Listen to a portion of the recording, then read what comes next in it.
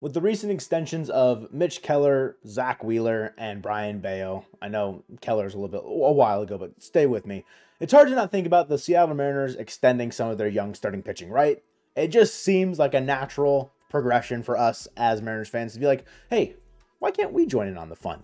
So Logan Gilbert, George Kirby are the main topics here. Brian Miller, Bryce Wu, we're a bit of ways away from them, I would say. Like, let's not get too eager here.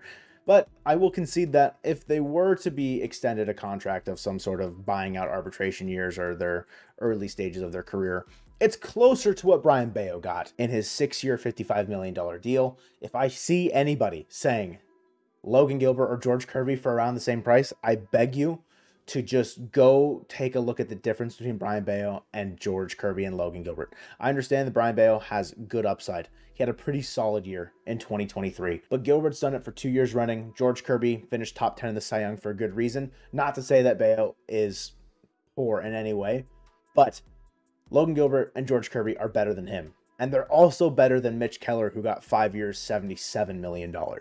It's $15-ish million a year. For your extension prices that we're looking at, you're probably shooting above Mitch Keller at this point in time. The Mariners last offseason extended Luis Castillo after acquiring him. They got him on 5 years, $108 million, which, looking at the value, it's actually pretty solid. It's a good deal for what you're getting out of Luis Castillo over the next couple of years.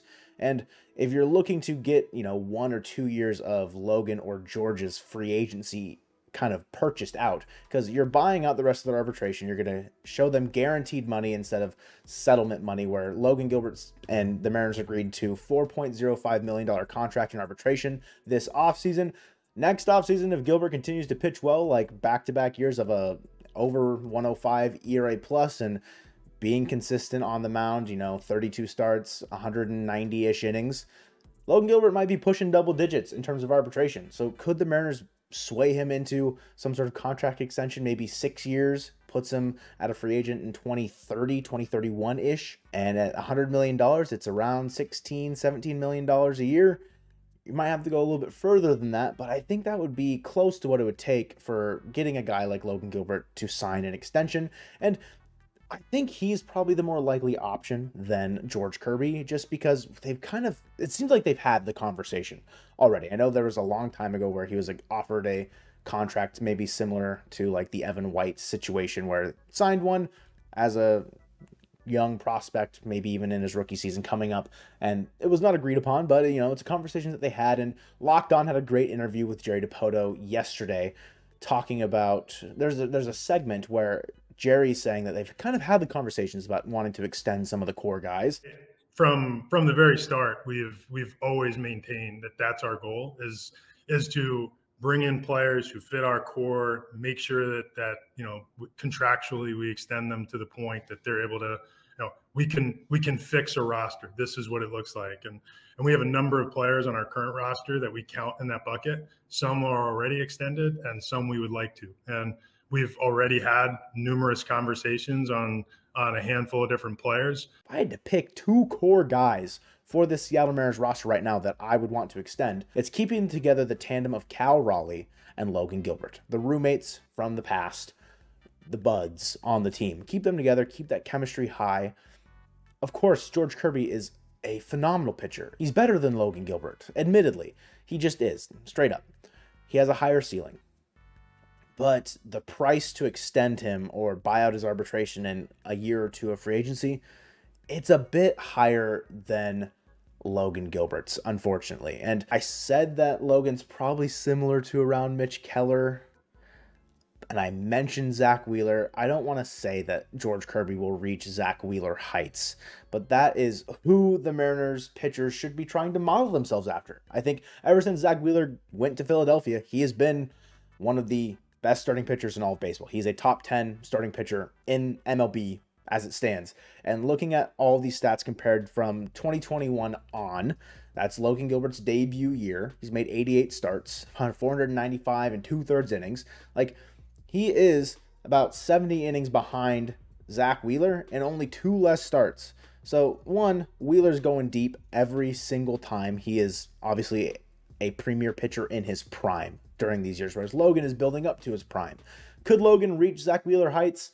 I might knock him down a couple pegs. I don't know if he can. A guy that could very well reach Zack Wheeler heights, though, is George Kirby.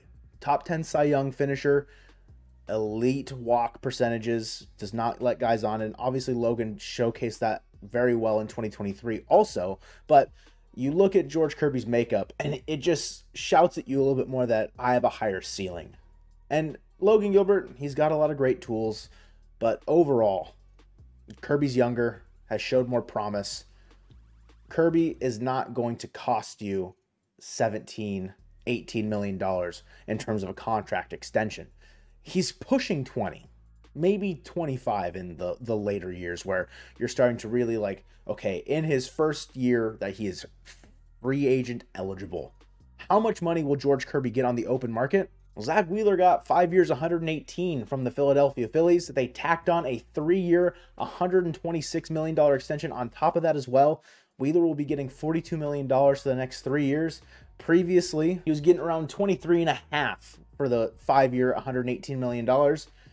I don't think you have to go that high, but because you're going to get more years out of it. So it's a 7-year, $140 million deal. That's $20 million on an average. But to me, that still feels like it might be coming up a little short because we've seen what George Kirby can do. But even then, 7 years, $140 million, $20 million average seems like it might be a bit short for a guy that a lot of Mariners fans are picking as their Cy Young favorite when you've got Luis Castillo on the team as well. George Kirby, extending him, not to say that it feels like fool's gold, like a fever dream, like it's too far out of reach. I would bet more so on the fact that we would be able to get Logan Gilbert in a more attainable way. For Logan Gilbert, not to say that these two savant pages are that far apart, but Logan Gilbert is older and has shown less flash as terms of what his ceiling could be.